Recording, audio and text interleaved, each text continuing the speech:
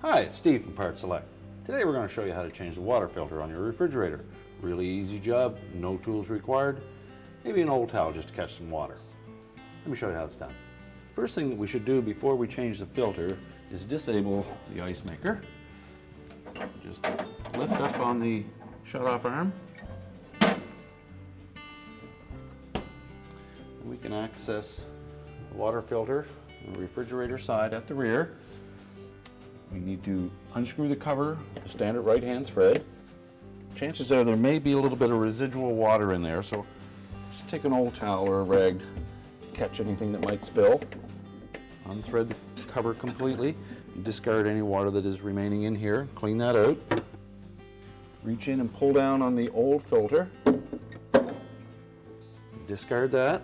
Take our new filter, press it into place. Should stay in by itself. Now we simply replace the cover.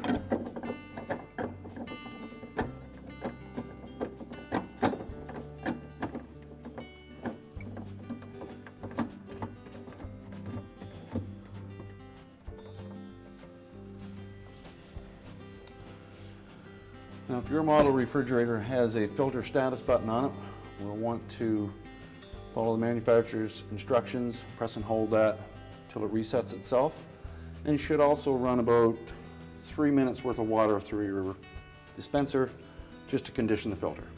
And the repair is complete.